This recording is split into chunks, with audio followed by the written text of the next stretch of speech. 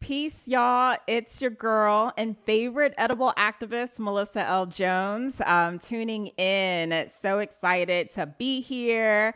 I am happy Monday. Like, for real, I hope y'all had a really great weekend.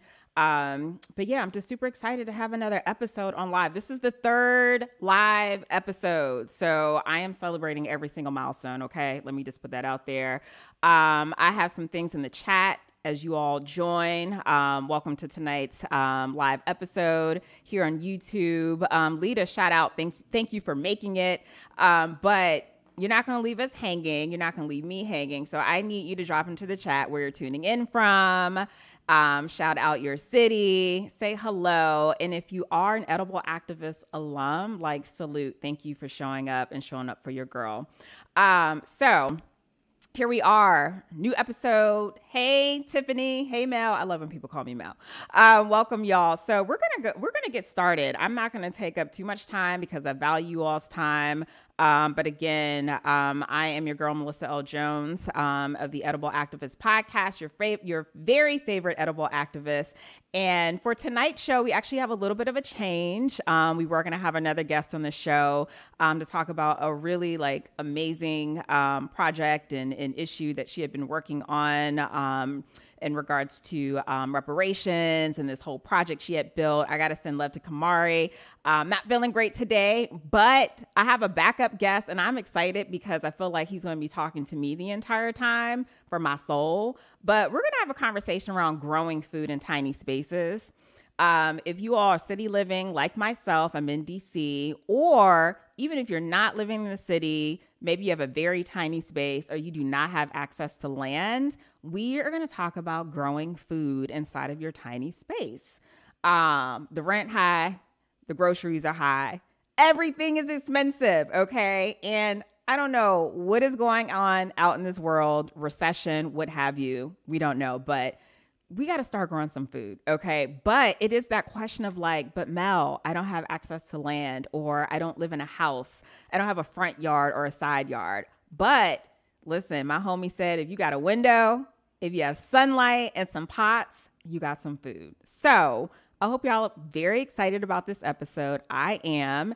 And I'm just going to look in my chat real quick. Okay, Austin. Hey, Boston. We got Boston in the house. Hey, Ray. Hey there. And Maryland, my sister's in the building too. Shout out. All right, y'all. So again, we're going to be talking about growing food in tiny spaces. So if you have a tiny space, and again, if you don't have access to land, but you want to grow some food and you want to feel empowered to do something, this is the episode for you. Okay. So without further ado, and again, y'all know me, give me a moment because I'm back here just multitasking, which I don't like to multitask. But I'm going to bring on our guest for today. Without further ado, Chris Riddick of Afro Beets. What up? We can't hear you. No. But while you're getting that together, let me intro Chris. There he goes. So Chris is the founder and creator of Afro Beets, which is an amazing platform. But most importantly, he is my homie and he's my friend. He has been on the show several times. He has helped me to co-host Edible Activist before pandemic, even actually some during the pandemic. We linked up and we did some things. But definitely a friend in this space. And I'm always, if you guys are consistent listeners, I am always shouting out Chris. Because every time we have a conversation around growing food and what we don't have access to, I'm always like, well, Chris said, as long as you have X, Y, and Z, you can grow food. I'm always referencing Chris and Afro Beets. Chris's platform is just really amazing because he just displays all the foods of the diaspora, but in this very colorful and rich way. And a lot of his stuff, it's more so primarily plant-based, vegan, but really just showcasing the colors of nature, of our food, right? Of our food system.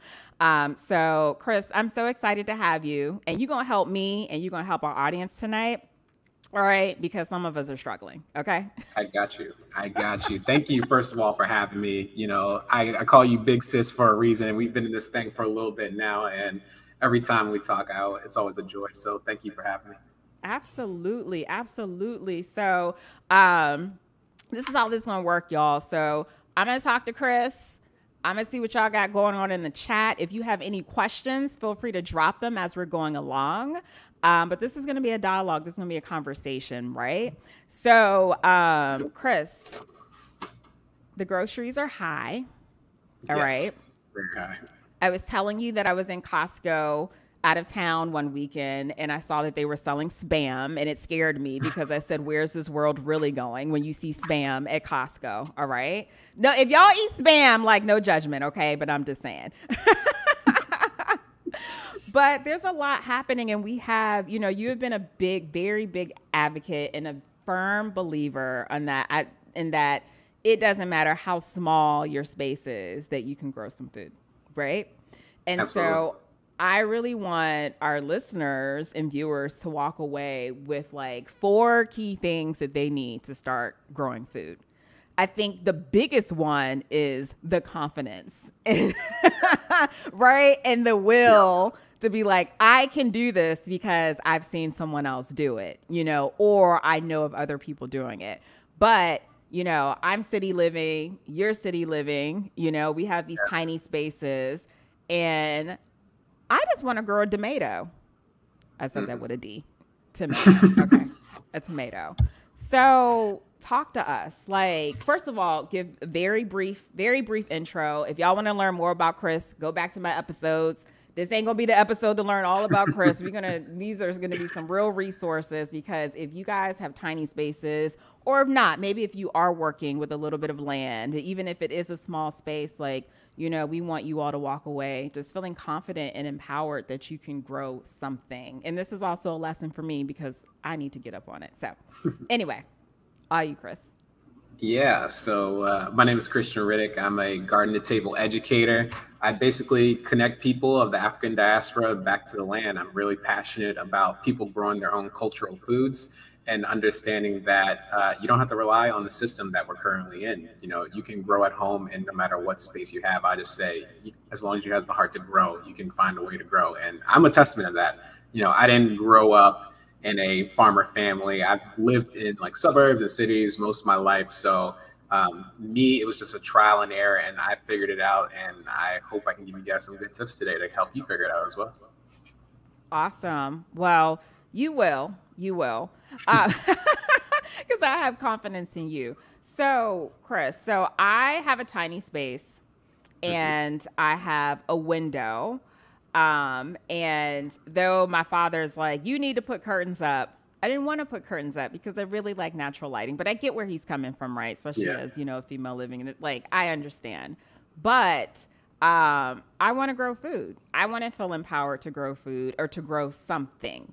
And so obviously, you know, there are the questions of, well, you know, I can grow some, but not enough, right? So if stuff goes down tomorrow, you know, like, will it be enough supply? Can I grow enough in my tiny space? But we just need to start. Yeah. So where am I starting? Where are we starting? Where is the person with the tiny apartment who's like seeing all these like badass growers? Like, I just want to just start. So where are we starting? Well, the first place to start is wherever you're getting light. So wherever that is for you, if that's a window, if that's outside on a balcony, if that's the rooftop of your garden, that's where you're starting. Figure out, where can I get the most light, and where do I actually have space to get things going? This kind of brings me to the first place you can grow, which is your window. And it can be paired with grow lights, or it can't, depending on how much light you get. You typically want a southwest or type facing window to maximize light and actually to be able to grow food. If you have that, you have to figure out how much of that light you're getting. So if you're growing something like herbs or leafy greens, you might be able to get away with 3 to 6 hours of sunlight. But if you're growing something like a tomato or like an eggplant in your window, you're probably going to need 6+, more like 8 hours of sunlight. So kind of measuring that, and also being cognizant of the fact that when you're growing food indoors and next to a window, if you're doing it inside your window and inside your home, it's always going to be filter light. It's not going to be the same thing as it being outside, but you can still do a lot with that. Yeah. All right. So what do I need to buy? What am I buying? Or what do I need to buy, and or what do I look for first in my home before to see going what out to you buy can a ton do. of stuff because y'all are creative. Y'all growers are creative, like literally. Man, I tell you, I'm growing in a little bit of everything. Honestly, as long as something has drainage holes in it and it can hold water, then you're pretty much good to go. I've grown in containers, storage containers. I've grown in the buckets you get from Home Depot. I've grown in little pots. I've grown in window boxes. So it really depends on what you're trying to grow and how much space that plant needs. So for instance, if you're growing something like a tomato plant, you're going to need at least 5 gallons of the soil to maximize that harvest. But if you're growing herbs, you might only need like a gallon of soil. So something that can hold anywhere from a gallon to 5 gallons plus is probably what you're looking for. There's a couple of different ways to do it. Like I said, it depends on the space. I find that the garden boxes that kind of hang on the balconies also do well in a window. A lot of the clearances from the window to like the edge is about 4 feet, which is about the size of most garden boxes. Not 4 feet, 4 inches. Yeah. So, and they kind of just like, how do they attach? Do they kind of just like sit To the on balcony or to yeah. well, if you're doing it in your window, you can just sit it on the ledge as long as you have enough space. But if you're doing a balcony, you can buy these hooks like off of Amazon. They're real cheap. I think they're like $2 or $3, and you can hook them onto your back balcony. And even if you have like a really wide kind of like balcony ledge or a really thin one, they have the ones that you can actually like adjust to the size of your balcony. Okay, got it. I hope y'all heard that. So there's a question, Chris. How do we know which way is southwest? Good question. So one is figure out where the sun is first, and the sun rises in the west, right? Sets in the east. So If kind you're of. asking me, I don't have an answer for that. I think that's right. I think that's right. So whatever Basically, you said. So basically, you find out where the sun is, and I can also send resources too on this. You find out where the sun is based off of where your window is. And so if it's kind of like, where is it after kind of midday? Because you don't want something that has a bunch of sun in the morning and then like no sun at night, because that is a shorter period of time on when you actually get the sun. So wherever your window goes to, whatever part of your house is the most light at the end of the day, that's probably where your southwest facing window is. If you get a lot of light in the morning in that window, that means it's probably a north or east facing window. Okay, so Ray helped us out. Thank you. Thank you. Sorry. Yes, rises in the east, sets in the west. Yes. So that shows my point. So if it rises in the east and then it sets in the west, in the morning, the east facing window is going to get more light. In the afternoon, the west facing window is going to get more light. So think about that after. That's an easy way if you don't want to say, okay, where am I? East, west. So wherever your light is more in the afternoon, that's where you can start. I mean, because it almost sounds like I just need to like stand outside for like a few hours and just like really figure this out before I start planning stuff. So yeah. I always get the directions confused, but yes. Okay, so Ray, and I hope I'm pronouncing your name right. Is it Rye or Ray? Ray. I hope I'm pronouncing this right. Use the compass. That's that Boston education right there. Yes, use the compass in your GPS or mobile phone too. That's a good way to have you on the show next time. Yeah, there are apps for that. There's also other tricks where you can put like a stick in the ground and like figure out. There's compasses and stuff like that, but I mean, like, what were our ancestors doing before we had all these applications, right? Exactly. I'm just saying. Okay. All right. And she's from Philly. Okay. Philly education. I like it. There we go. I know that's right. You better rep yourself. I just live in Boston. I understand that. Philly in the building. That's what's up. So let's talk about some of the things that you have. And again, this is Chris Riddick of Afro Beets. He has an amazing platform that really, displays the colors of the diaspora when it comes to food. He really gives a lot of tips on growing food and is a proponent for growing food in tiny spaces. I remember when I first met Chris, who is an edible activist alum. He's really always pushed home, it doesn't matter how big or small your space is, everyone has the ability to grow something. Chris, you and I were having a conversation, before we got the show started, and just saying how, the food system is already jacked. It's been bad, and how it's getting worse. And so I do feel like too, because social media does this and TV does this, that there's a lot of fear that's being placed into our minds right now, and it's just being injected out to us. And so one of the biggest conversations has been around food and food shortages, right? And so, I think, in real time, I try to laugh at a lot of things. This world feels very weird to me, which is a whole nother conversation. But just hearing about what's going on in the world and like the food shortages, one of my biggest things is I want everyone to walk away feeling empowered that they can do something in this space.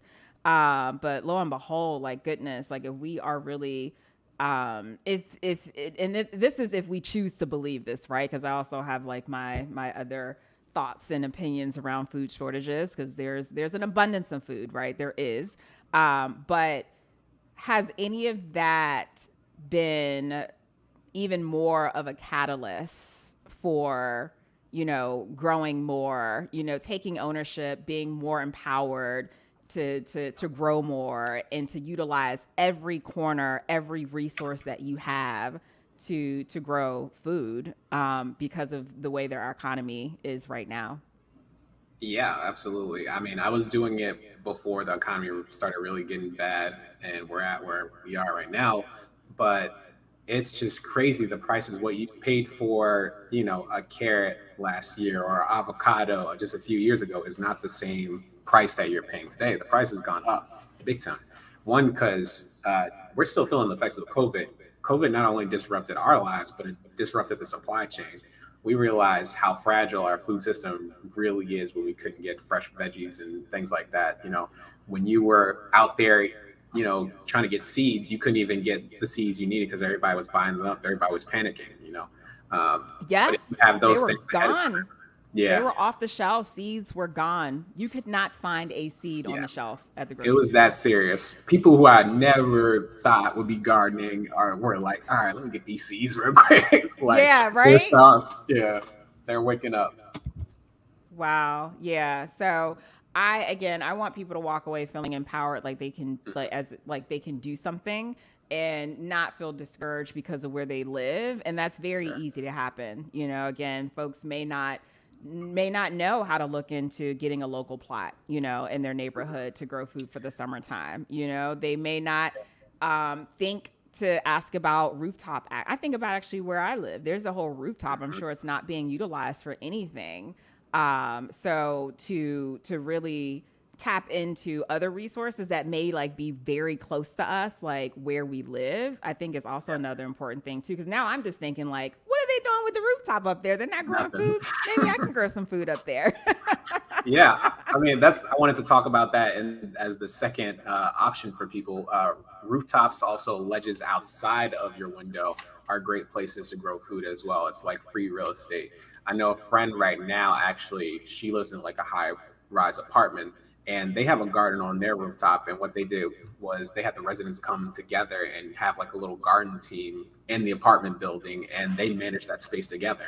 My friend, also work at the National Arboretum with the Washington Youth Garden, and so I have a lot of garden friends and people who are very educated on how to grow food in pretty much anywhere. And so they kind of lead that team in the apartment building, but they're growing all kinds of stuff in there as well. I also grew last year on a ledge using the square garden method. And basically, that is a concept where you take a square foot and you kind of section off your garden bed into different square foot so you can grow multiple crops all at once. So I was growing callaloo, I was growing tomatoes, I was growing strawberries, I was growing sage, all kinds of just different things, all in one little garden bed area. And I had enough space right outside my window, right on a ledge, to put an entire garden bed. Oh, wow. We Yeah, need to see photos. Are there any on yeah. your Instagram page, y'all? Let's There's start. definitely Yeah, scroll on the Instagram page. I could definitely Let's go show. on Chris's Might have to Instagram scroll a little page. bit. Yes, you're gonna have to scroll, but I want you all to see this, and I also want you all to follow Chris, because if you all need any tips on growing indoors at your apartment or just in general, like, go ahead and follow Chris. Y'all show me some grace, and don't judge all of the many tabs that I have going on. But I think, give me a thumbs up if you can see my screen at all. Do you see Chris's Instagram screen?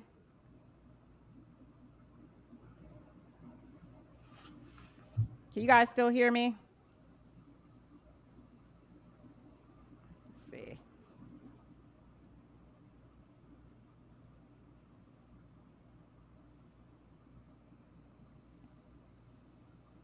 No, they can't.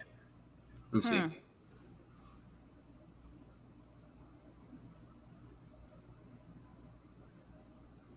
Okay, yes. No screen share. We can hear you, but no screen share. No screen share, you can hear me? All right, guys. I think I can. Can I try sharing? See if that works. You can try sharing. Yeah, you could try. Sorry, guys. I thought you'd be able to see. I'm trying to do this on the spot, thinking that but y'all looking good. Okay. Sorry, y'all. I gotta. Oh, I think maybe for another time. I was gonna say, I think I might know where I might have messed up, but actually, give me one moment. Let's try this again. Screen share.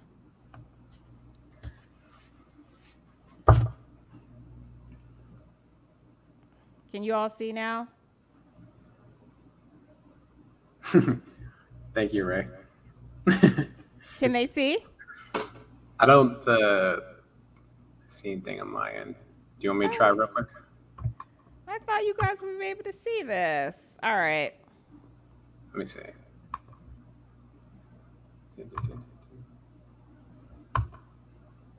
All right. Sorry, guys. I don't want to waste too much of your time, but I wanted you to see. But you have to go on Instagram. Chris's Instagram page is actually Afro_Beets. And I love the richness of his feed. It is freaking amazing. You can see. And he's also on TikTok as well. So if you want to be engaged and entertained, go find him on TikTok, because he has some pretty amazing videos there as well. I don't see anything. No, actually, let's see. Oh, we can see. Okay. All right. I think. Let me know if you can see. I can explain what you're looking at. I can see. Okay. So this video in the beginning here, I'll like replay it real quick. So this is a picture of like a video of the balcony. These are different things like spinach, some lettuce, some collard greens. I'm growing right outside my window here, some herbs, and then basically putting on a little cooking demonstration there. But that's one example. So I only have 3 to 6 hours of sunlight on my balcony, so I focus on more shaded brassica crops. So like, spinach, collards, and plants in those families.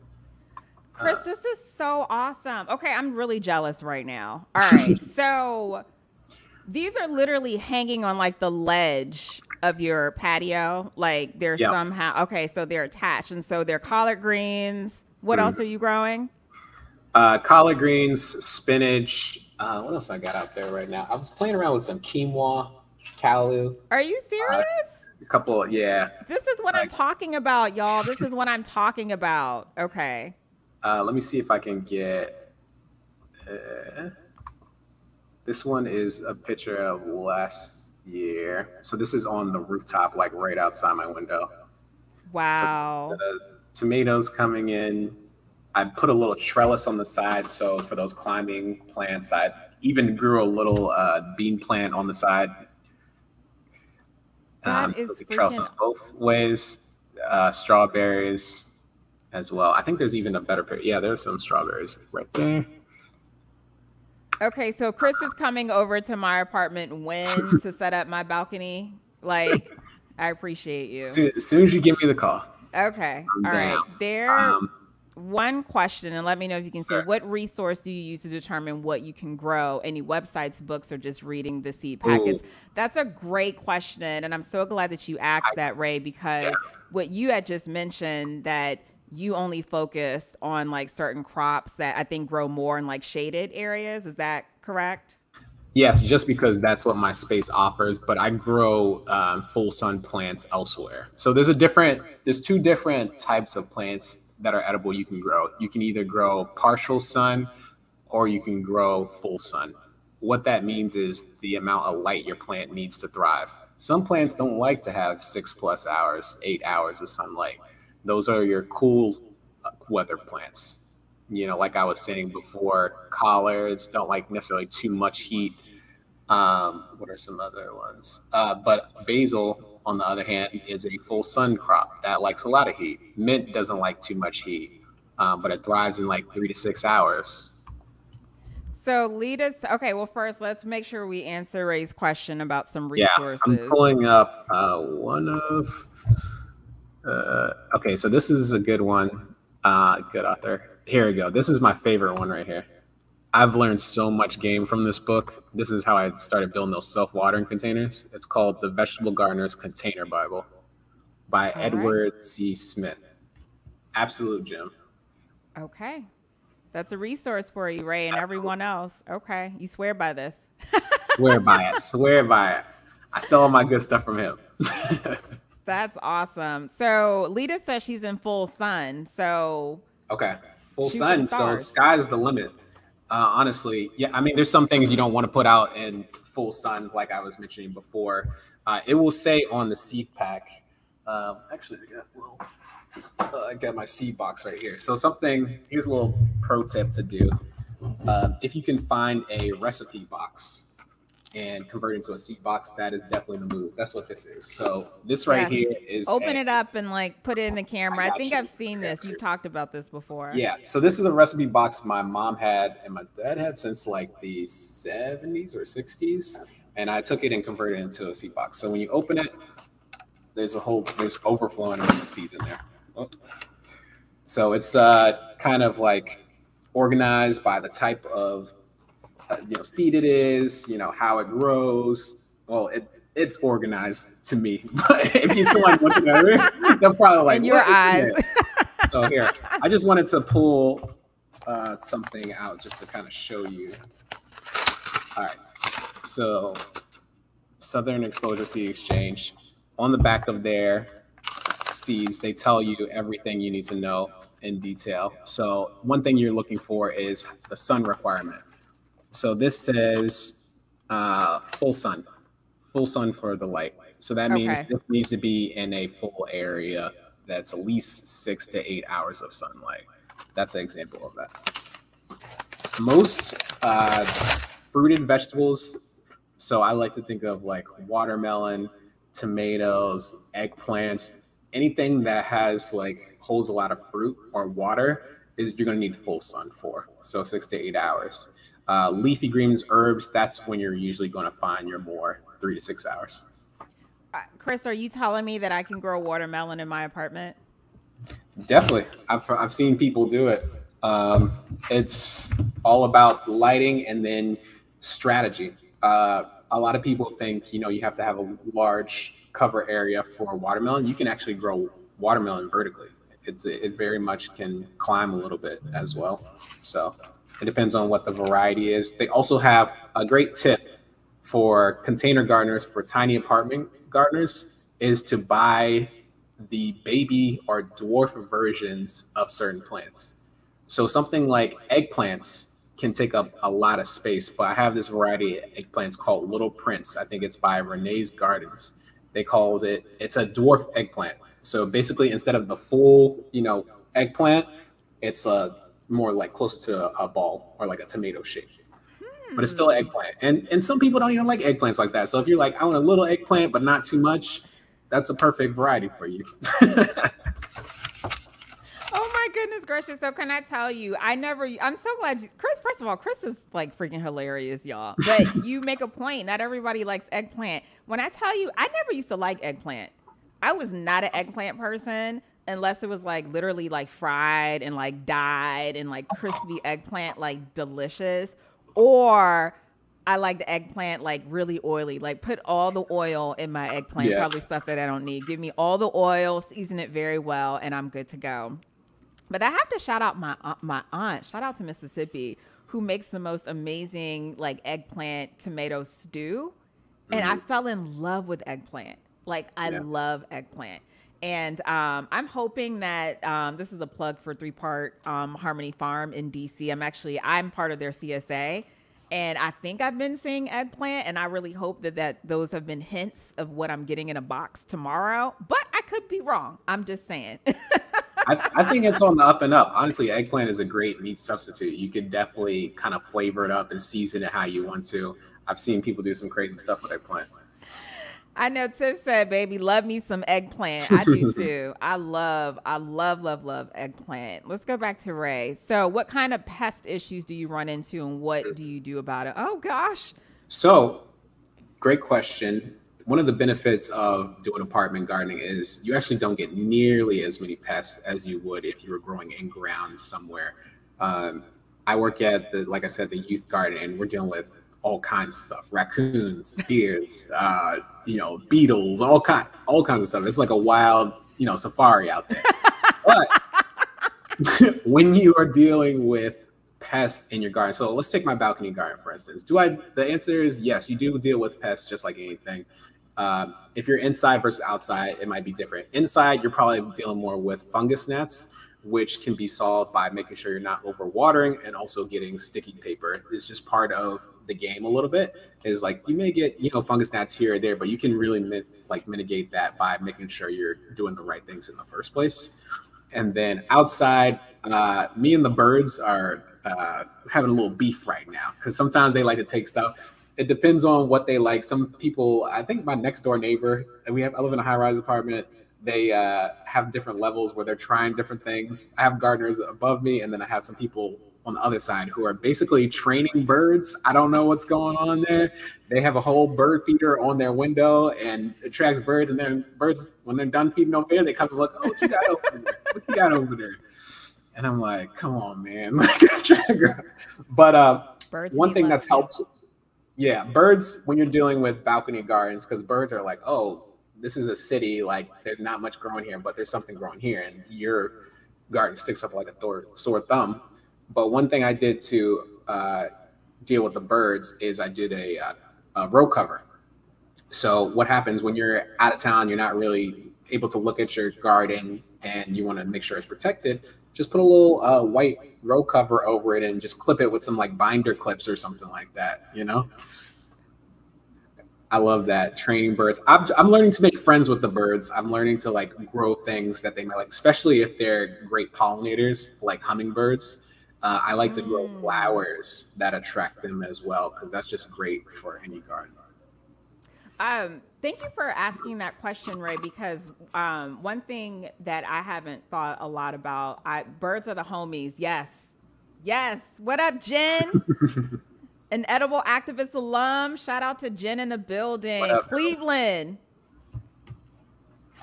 Yes. But we don't, I'm so glad that she asked that question, because when we think of pests, we don't just think of like, the tiny like insects that could, ruin your plants. I'm going through that right now. I'm like, what's going on with my plants? There's a big tree right outside of my apartment, literally, so the birds, they're on my little, I ain't even a patio, y'all. I don't know what the heck it is. This is a railing. There are no patios in DC.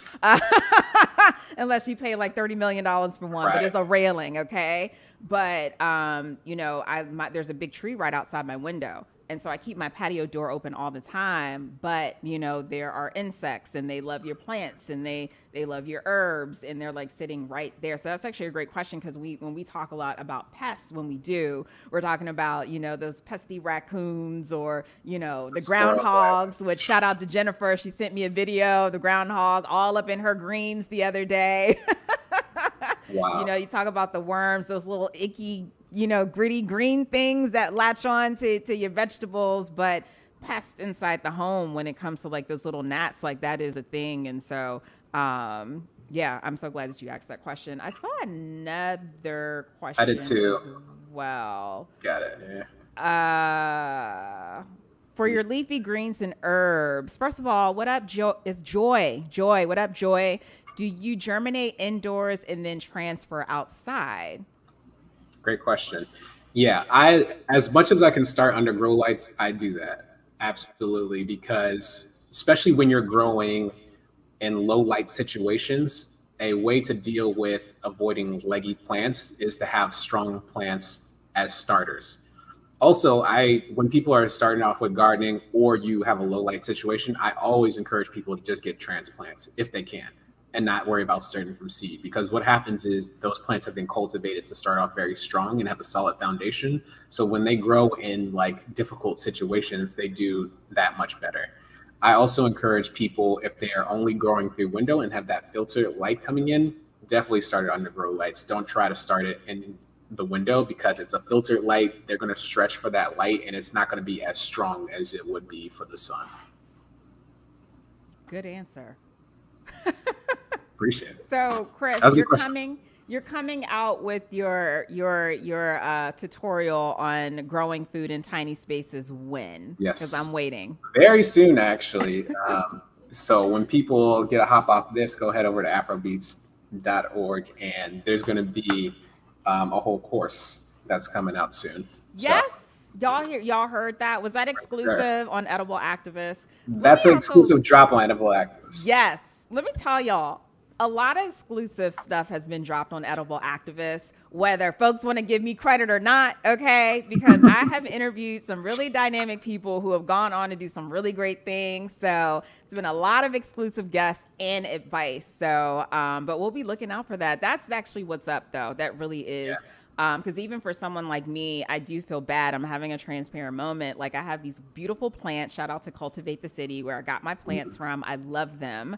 But I do know that I can be growing more indoors. But I really do feel encouraged, Chris, to utilize my ledge because you see other people doing it, and so they're actually neighbors like around the corner. Like that's where their ledge is like lit, literally like lit. So I want my ledge to be lit. Yeah. Who else wants their ledge to be lit? I want mine to be lit. So when people walking by, they're like, "Oh, she's growing all sorts of yummy things out there." Yes, I am. Just don't come down the door. We gotta have ledges popping. Honestly, that's how we avoid this crisis. You know, if everybody's growing a little bit here, a little there, not everybody has to grow everything. It's about community and figuring out. Okay, you're growing sweet potatoes. You're growing collard greens. You're growing okra.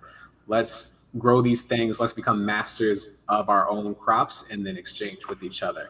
And then growing our own food gets us more connected to the land, and that brings more value to the community gardens, to the farmers and the farmers market. You know, once you start growing one thing, you're like, all right, what else can I eat that's fresh, that's cultivated with hands of love, you know? And so people think, oh, when everybody starts growing their own food, you're no longer going to meet the farmer. And that's not true. It's the exact opposite. It's like you have a deeper appreciation for what they do and how they cultivate the land. So yeah, it's super important. That was so beautifully said. I do have to go back to let's get ledges popping. So yes, let's shout out to ledges. Let's get our ledges popping. But you're so right. And it's everything that you said is just really just spot on.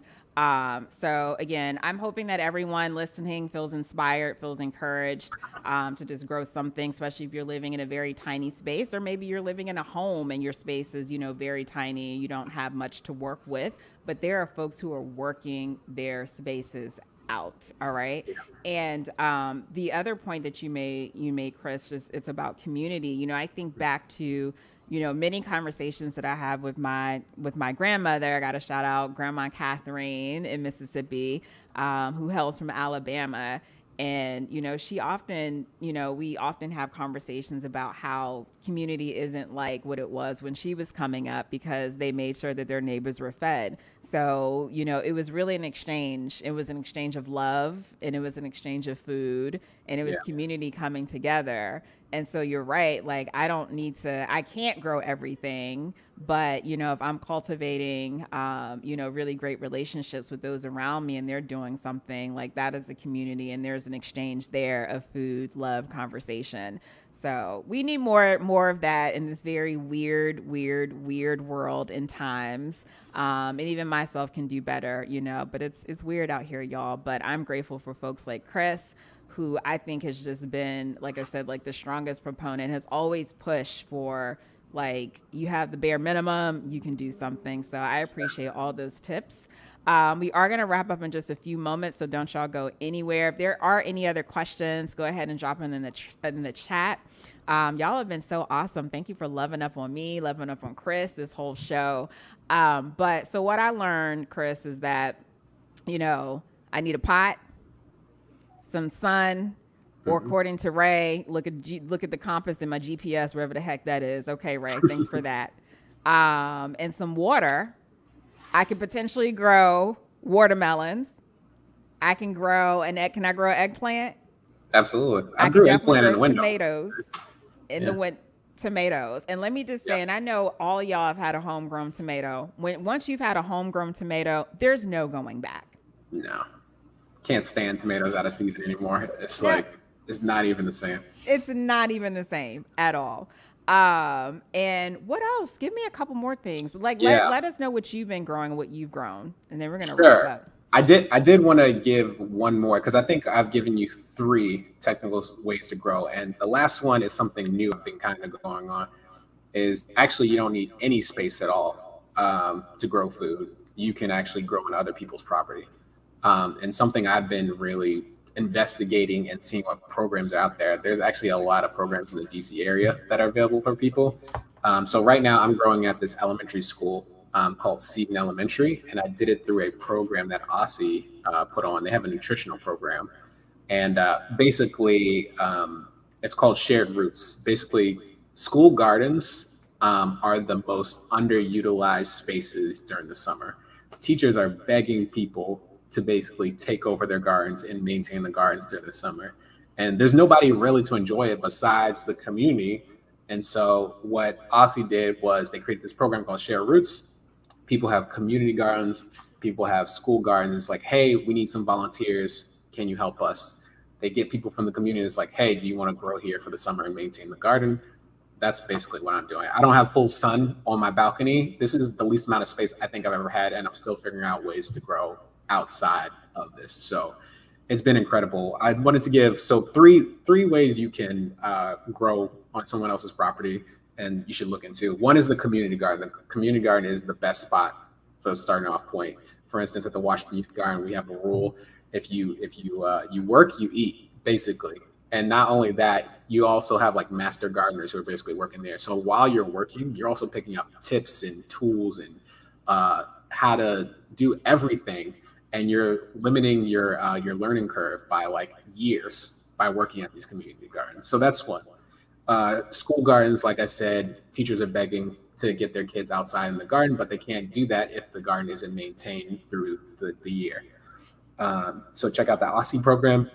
If you get a chance, I think they'll do it next year again. And then last one, and I wanted to give a shout out to you and one of your podcast episodes, because I learned about churches. Churches are one of the most underutilized lands, and it's desperately needed in those congregations. I want to shout out the Black Church Food Security Network. What they're doing over there is incredible, and they're really building that network, that system, that community. So those are 3 ways you can grow food without even having space at all. So like I said, you just need the heart to go and seek those resources out, pretty much. That is phenomenal. And yes, let's shout out Pastor Heber Brown, who is also an Edible Activist alum. I've had him on the show before. Thank you for referencing that episode. And I look forward to having Pastor back on, because the amount of land at Black churches combined is like crazy. And so he's been doing some incredible work, him and his team.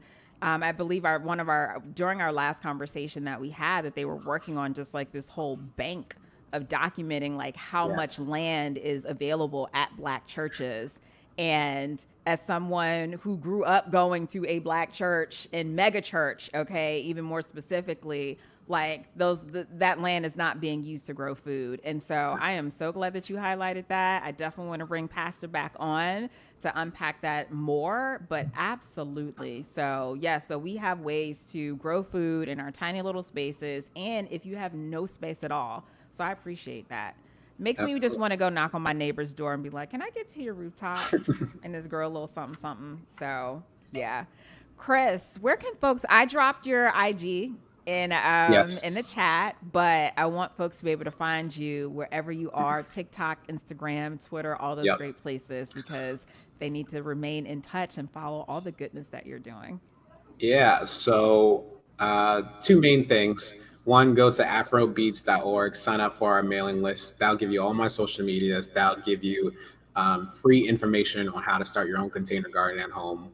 And then next one is to check out the podcast, the Afro Beets podcast. It's on all streaming platforms. Melissa, I'm finally going to get you in there. You've already technically been on it, but I really want you on there for real, and we'll chop it up. But yeah, we're kicking off the podcast. It's going to be amazing. Awesome. Thank you all so much. I appreciate y'all for tuning in. If you have not subscribed to my YouTube channel, go to Food Talks in Color on YouTube and hit that subscribe button. Like this video. It makes a world of a difference. Share it. I actually have over 100 subscribers now, y'all. I just launched YouTube, so I'm super excited about this. I have a goal. I want to hit that 1,000 mark. So, but every day, if you guys continue to share this great content, subscribe if you haven't, please do so. So I appreciate you all. You can find me on Instagram, Facebook, and Twitter at Food Talks in Color.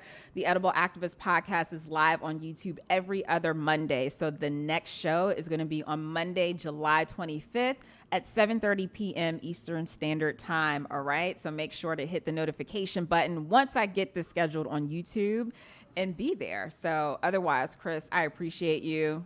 You're my friend.